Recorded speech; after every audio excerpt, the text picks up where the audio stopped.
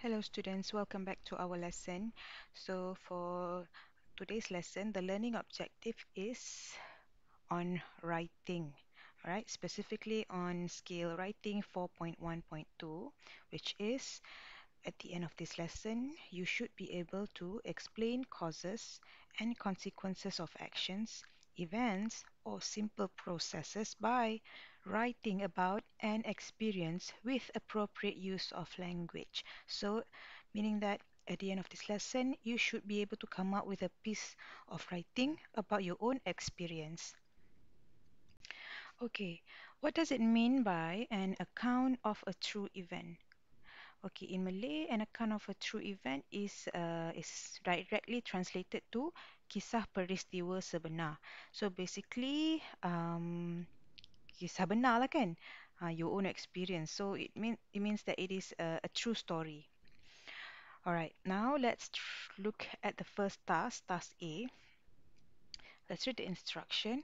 Read the account and answer the questions. All right, so basically we have to read the account first, this true story first. All right, let's read it together.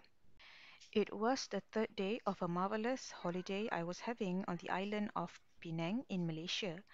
The hotel was enormous, which meant the swimming pool was crowded every day. I had learned to get up early and save a sun lounger by leaving my towel on it. After that, I was usually starving, so I enjoyed a delicious breakfast in the hotel restaurant.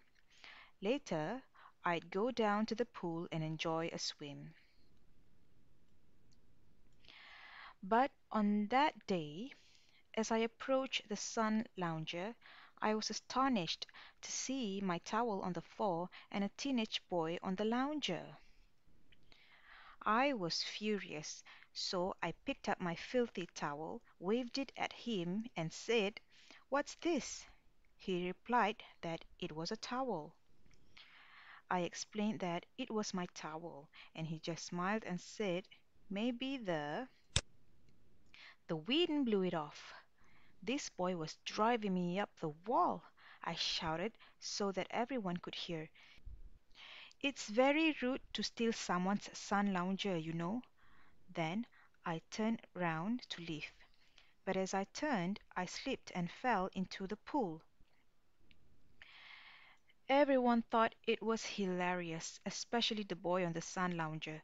I just wanted the ground to open up and swallow me. And there's a symbol here, an explosive, and then it's like an angry drawing, and then a lightning, and then yeah, based on the drawing, we can understand that this boy is feeling angry and frustrated, right? All right, so based on this writing, where do you think the writer is writing this experience in? Okay, looking at the drawing and then looking at the you know the the reality of the drawing, the nature of the drawing. It looks like a diary, right? Right, because in a diary, people would normally vent out their feeling. People would normally write down their true experience, and then together with a doodle of drawings to express and to visualize the writer's feeling at that moment. So I think this is a diary. Okay, now that we have read the writer's diary, okay, the writer's experience, let's answer these questions here, question 1 until 5. The first one, when and where did the event take place? When and where? So the event took place on the third day of a marvelous holiday. Yeah, third day of the writer's holiday on the island of where? Island of Penang. Okay. What about the second question? How did the writer feel during and at the end of the experience? Okay, during his experience, the writer felt what?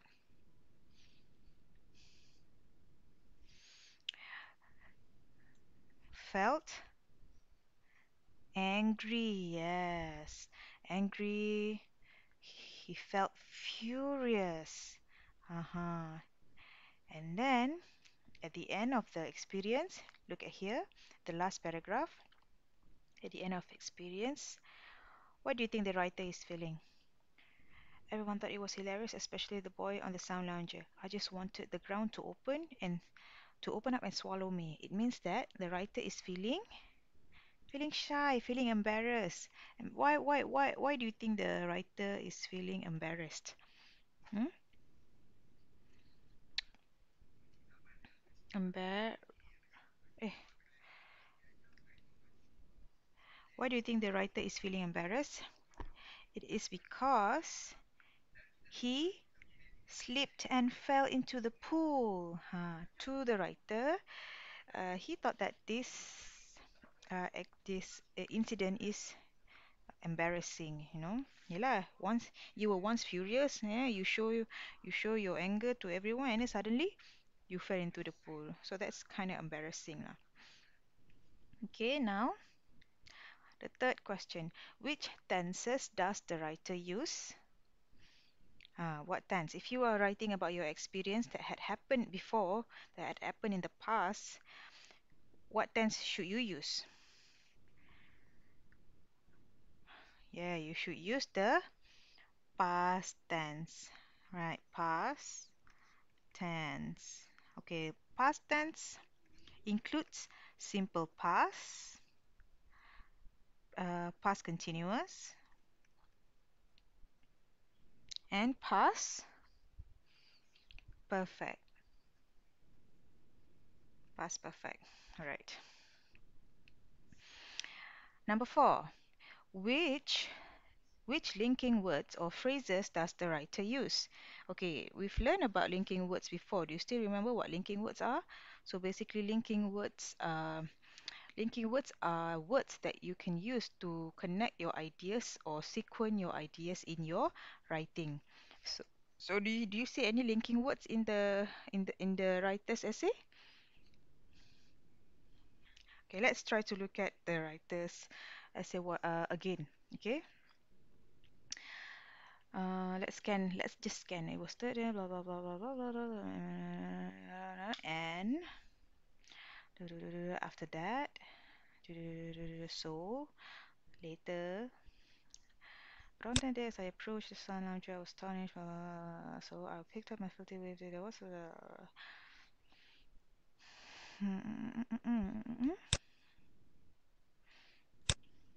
with the wind blew it off. This boy was throwing me over. I shouted at that, but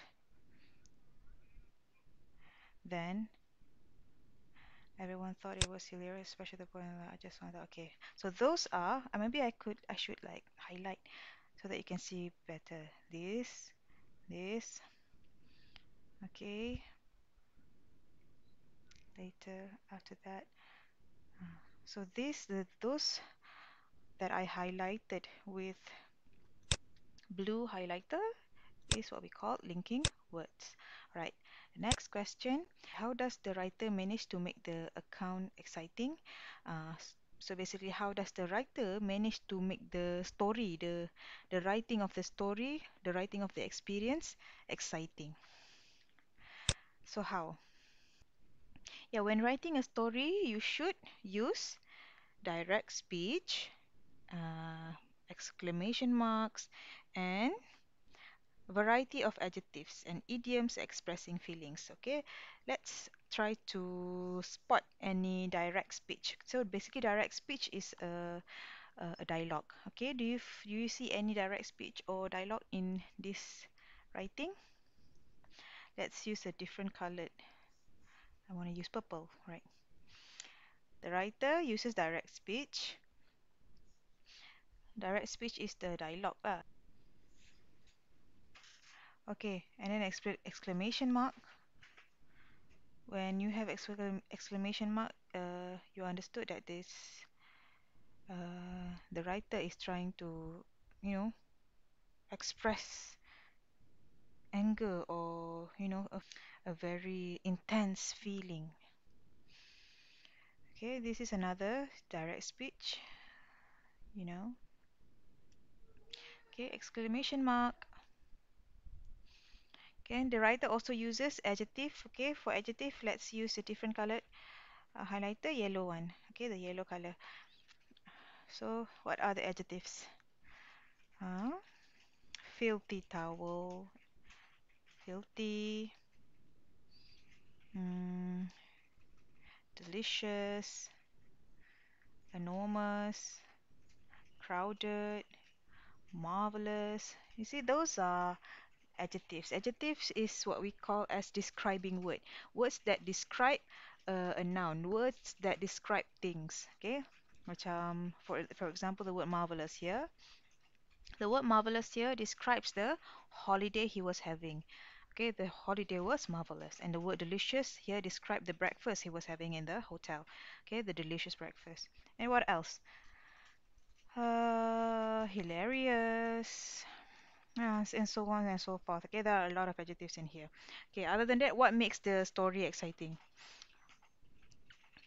Idioms. Yeah, idioms. What is idioms? Idioms ni macam simpulan bahasa ya. Uh, for example, this one. Okay, let's use a different colored highlighter, green color. Okay.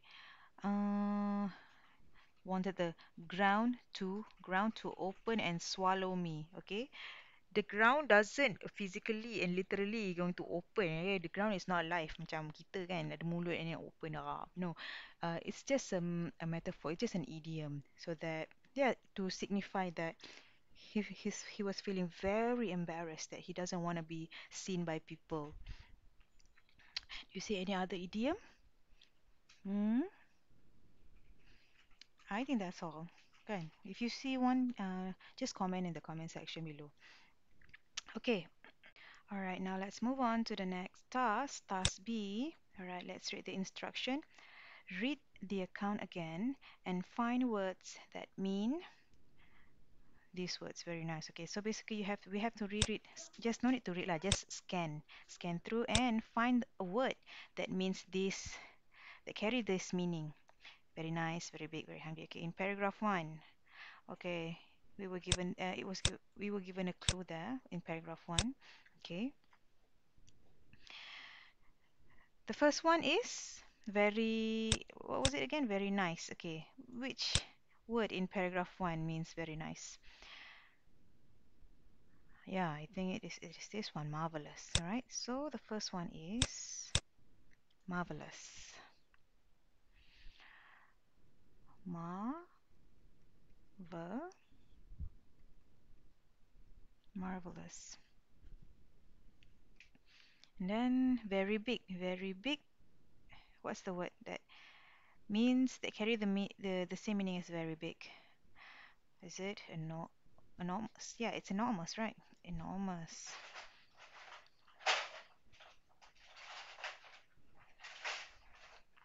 What about very hungry? Very hungry, okay? In paragraph one, very hungry. So, starving, kan? Do you see the word starving there? Mm, yeah, here it is, starving. So, number three, very hungry, okay, means starving. What about very tasty? Very tasty. Yes, delicious. Delicious. Okay, the next one, number five. We can find the word in paragraph two. Very surprised, very angry, very dirty, very funny, right? Okay, which one is very surprised? I was, yeah, astonished. Astonished, very surprised. What about very angry? I was furious. Yes, furious means very angry. What about very dirty? Yeah, filthy. This word, filthy. What about very, what was it just now? Very funny. Very funny. Uh,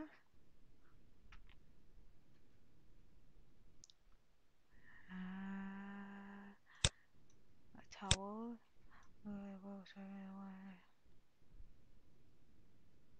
Where is it? Do you see it?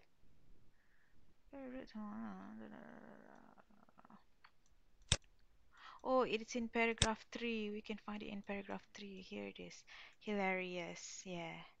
There it is. Hilarious. Very funny. So, very surprised is astonished. Very angry. Furious. Very dirty is filthy. Very funny. Hilarious. All right. So there you go. There is our answer. Okay. Now let's look at the next task. Let's read the instruction. Replace the strong adjectives in the sentences below with very and the adjectives in the box. Okay, so basically we have a few words in the word bank here. Bad, tired, cold, small, pleased, interesting. Pleased here means macam you rasa senang lah, you rasa senang hati macam tu lah. Okay, we stayed at a tiny cottage in the woods. So the word tiny here means very, very, very what? Very bad or very tired, very cold, very small? Very small. Yes, good job. Now, the second one. I found the cruise down the river fascinating. So fascinating here means very, very interesting. Sangat menarik. Fascinating ni sama lah, the same meaning as very interesting. Okay, number 3. Tina had forgotten to bring her gloves and her hands were freezing. Freezing can be the same as very, very, what? Very cold. Okay, let's cross out the words that we have used. Very small, very cold. Okay, number 4. We were exhausted after walking to the top of the hill. Exhausted to tired. So exhausted is very tired. Huh. All right. What about the next one, number 5? Mr. and Mrs. Wright were delighted to win a holiday to Thailand. Delighted. Macam delighted here macam very very happy lah, very pleased. See tau? That's the word pleased. So macam senang lah, macam senang hati. Very pleased. Very pleased. Okay. So we are only left with bad. So number 6. We wanted to go swimming, but the weather was dreadful. Dreadful here means very, very bad. So there you go. There is the answer for task C. Okay, for the next task, this is where you are going to write your own experience, okay? Now let's read the instruction for task D. Think about a funny, embarrassing, scary, or annoying experience that you have had and write about it. So what kind of experience? Let's highlight. Funny, funny, eh,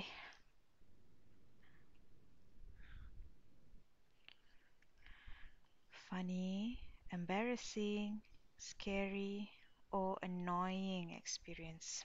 Okay. Before we start, let's read the tips first. Okay. When writing an account of a true event, okay, first You must follow the plan for writing a story. Okay, what is it? What is the plan? Okay, see page 33 of your textbook. Let's look at the page 33 of your textbook. So this is the plan. We have done this before in school, and when we meet face to face. This is how you plan your story. Okay, in case you forgot. Okay. Okay, when writing a story, narrate events according to the plan below. Okay, there are three parts. The first part is introduction. The second part is the body, main part. How many body? How do you need to have? Two to three paragraphs. Two to three paragraphs, right? Okay, and then the last one, conclusion. So how many total paragraphs that you need to have? Introduction one. Introduction one. Main part, two or three paragraphs. Let's take the minimum, two paragraphs, and then the conclusion. All right. So between four to five paragraphs. Okay. That's how long you need to write your experience. Okay. In introduction, what do you need to do in introduction? So basically, you need to describe the setting of the story, the time, place, weather, and etc. And introduce the main characters. Mm, let's highlight. Describe the setting, and then introduce the main characters. And then in the body, what do you need to write about? Mention what happened, what the characters did, saw, heard, said, etc., and how they felt. Okay, the feeling, the emotion, the experience. Okay, and in conclusion, the last one, describe what happened in the end and make a comment. Okay, make a short comment. What happened in the end? Basically, this is where you conclude lah. This is where you wrap up your story. Okay, all right. Okay, the second one. Okay, just now we looked at the how to plan, okay, the outline of your story. Let's look at the next one. Use the first person pronoun, I and we. Why does it need to be a first person pronoun? Sebab this is your experience. This is your experience. So you have to use the first person pronoun because you are not telling a story based on other people experience kan. Kalau you telling a story based on other people's experience, you need to use a different pronoun like them, they, he or she. So this is your story. So the pronoun you need to use is I and we. Okay, next, divide your account into paragraphs. So how many paragraphs did you need to have? Four to five. All right. And then next, use past tenses and linking words or phrases. And next, try to make it interesting for the reader by using direct speech, questions, and exclamation marks. Adverbs or adverbial phrases, for example, suddenly, fortunately, to my surprise, and etc. A variety of adjectives, for example, awful instead of bad, right? And then expressions or idioms like I jumped out of my skin or my heart was in my mouth, and etc. Okay, so that is all for now. I will leave you to your creativity and imagination. And I hope to see your writings at the end of this class. So, like usual, you will have up until 3 p.m. today to submit your writing. And if you need more time or if you have any more question, just let me know. Right? All right. So that's all. Thank you for coming, and I'll see you guys again next time. Goodbye.